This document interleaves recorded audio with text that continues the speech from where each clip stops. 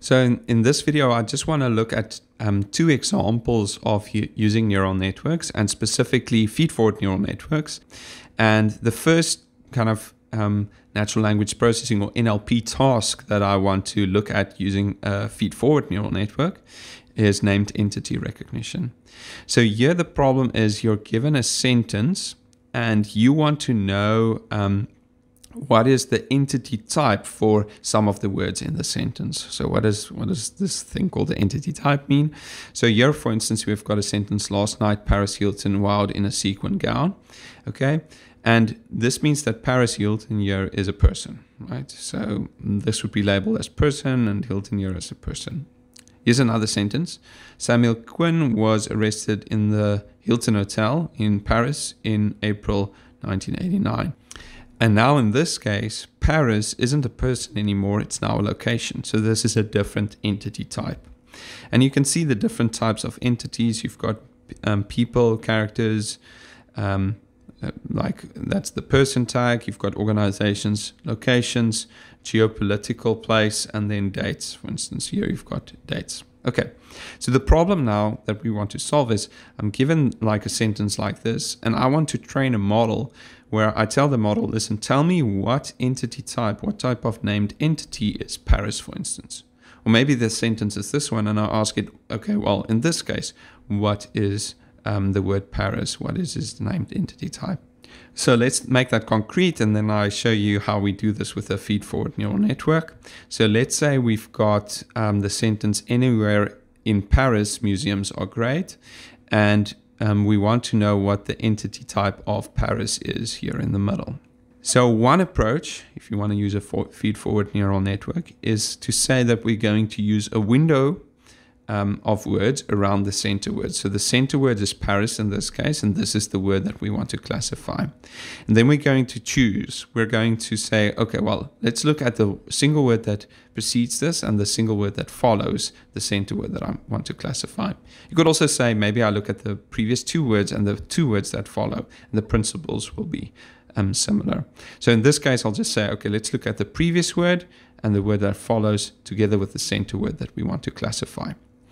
And what we do is we say, okay, well, represent the previous word with a 1-0 vector, represent the center word with a 1-0 vector, and the word that follows with another 1-0 vector. And these three 1-0 vectors I represent here at the bottom. So in our window, so we've got a little window of 3 words where we're interested in the center word. What we do is we feed this window of words into our neural network. So this is the preceding word, center word, word that follows. What we then do is each of these 1-0 vectors, right? So this 1-0 vector, in this case with this little diagram here, the first word in our 1-0 vector, that would be the word Paris. So there's a 1 there and zeros everywhere else, okay? Here there's a 1 in that position and zeros everywhere else, and this represents the word in. And here we've got a 1 there, zeros everywhere else, and that represents the word museums. And what you do is you take each of these 1-0 vectors and you multiply them with a matrix, and the result then is something that you can think of as a word embedding. If you don't know what that is, don't worry about it too much for now. But it's basically a continuous vector representation of the input here. So we multiply the center word with some matrix, the preceding word with some other matrix, and the word that follows with some other matrix. We then concatenate these, we stack these together, okay, which gives us one massive vector. We take this one massive vector, which is Z1, we multiply that with some matrix, and we add a bias, B2. So there's actually a little bias vector here as well. Okay, and that gives us activation, and this is a hidden activation somewhere inside our model. We then take this activation and we multiply it with another matrix W3, and that gives us this vector here. This vector has values between -infinity and infinity. We take those values, we push that through a softmax. So this edge here has a softmax. We end up, in this case, with a vector. It has the same dimensionality as Z. All the values are between 0 and 1, and they sum to 1. And in this case, the dimensionality on this figure is just 5, and you can think of each of those points as one of the 5 possible named entity types. So if the value here is high, if the second value here is like 1000, then the value here might be very close to 1 and zeros everywhere else. And that would be maybe an indication that the word is an organization. Okay, I've drawn out this network. I think it's pretty easy for you to do a forward pass through this network with these weights and biases. And what happens is we're taking in a window of words, and what comes out is a bunch of values between 0 and 1. Okay, and they sum to 1. What do?